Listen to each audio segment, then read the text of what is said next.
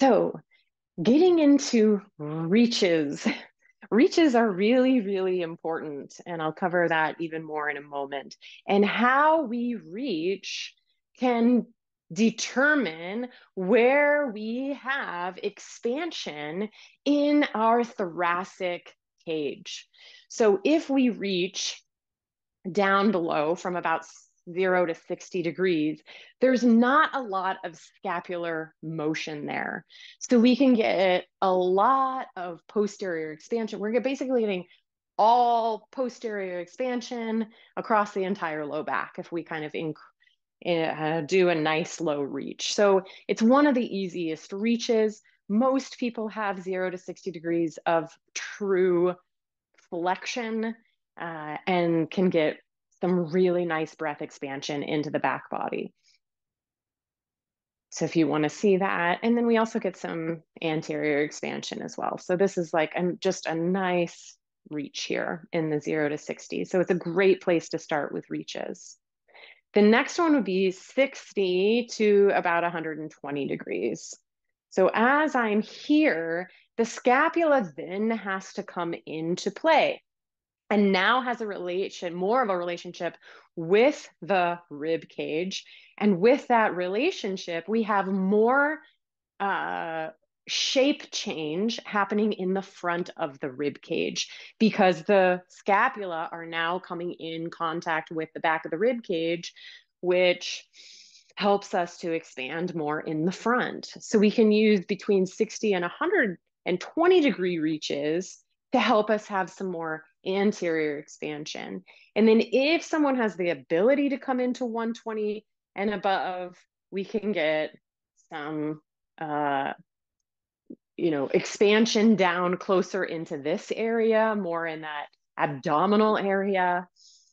And we can get some really nice expansion below the scapula in the back. So we can use those reaches up overhead for lower expansion ability, both in the front and the back.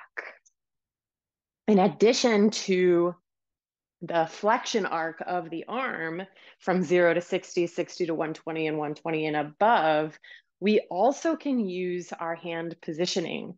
So if we have our hands facing down towards the floor, which is pronation, I had mentioned that our arm bone, our humerus, internally rotates to pronate our hand. If that is internally rotating, our scapula here externally rotates. So it comes, and that's this outside, meaning it's this joint that does that.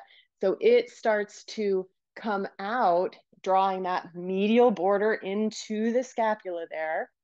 And then it comes into a little bit of adduction. So it draws the scapula in towards the spine a little bit.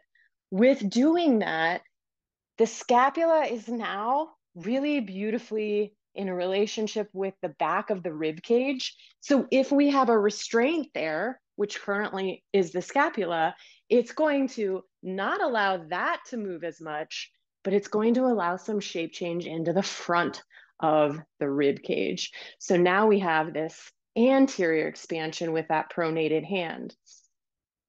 Maybe if you all want to try that, just feeling that out as we take our hand at any level here. I would say trying to do about 60 to 120 degrees, just because the scapula comes into play in that range. So maybe a 90-degree reach here. You could even do the other arm if you've done one. Just placing the hand towards the floor. The scapula is now in that nice relationship with our rib cage. And as we breathe in, maybe we feel a little bit more expansion in the front body. So if I want more expansion in my front body, or if we want more expansion in someone that we're seeing in front of us singing, and it looks like one side is just really kind of stuck and compressing down and in, I can use that reach, palm facing down, and get some expansion right into that area. Have them up against a wall for another restraint in that back body, and that can be even better. So there we are, using pronation for anterior expansion. The flip side, if I flip my hand up, this is supination. So now my arm bone, my humerus is externally rotating. The scapula now is internally rotating. So that outer part starts to come in, which means that medial border opens away from the ribs a little bit. So opening out away from the ribs, it abducts, so it comes out and away a little bit. So this is my scapula. It's going like that from my rib cage.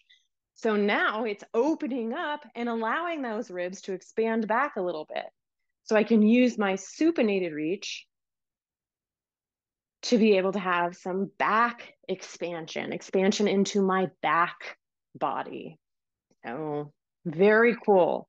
Reaches, really, really important, and how we can continue to shape change our rib cage with using various reaches without even needing other restraints like our foam rollers and our balls and our towels and all of that. We can even use our reaches, how we position our hands in order to get, and the flexion arc to get shape change in an area that we're not seeing it in our students.